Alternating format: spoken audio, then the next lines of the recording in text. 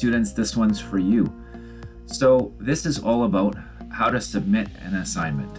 So here we go. You can see I'm in a middle school example class, and I've got this wonderful one-word book review assignment here. Your teachers are able to make these assignments, and they're able to have instructions here. They're able to attach documents. They can attach documents here that you are able to type in. So what I can do is open this up, and this is now your own personal document. You are able to fill in the rubric here with your own idea of how you've done. If your teacher posted questions, so in this case it's a self-reflection, you would be able to respond. So if I need to respond, I hit the edit document button, okay, and I can choose to edit in the app or in the browser. So I'm going to choose in the browser for now. You'll see that it opens up right here.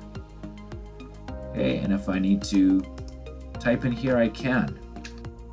As always, teachers love full sentences, so it's really important that you're thoughtful in your responses. Now, one little trick that I would suggest is I would change the color of my font. So I might say, ooh, this is a nice, that's a nice blue. That makes it stand out. I might even change the actual font a little bit to make it look different and make it so that the teacher can easily see that. Right? So yours will stand out a little bit from the other people in your class. You can make it unique. Once you're done with editing the assignment, you can close. Okay, you can also see the rubric here for the assignment, and your teacher will be able to fill this out and give you feedback on it. And once you're satisfied, you're going to press the hand in button, and you'll get a cool graphic once you hand it in.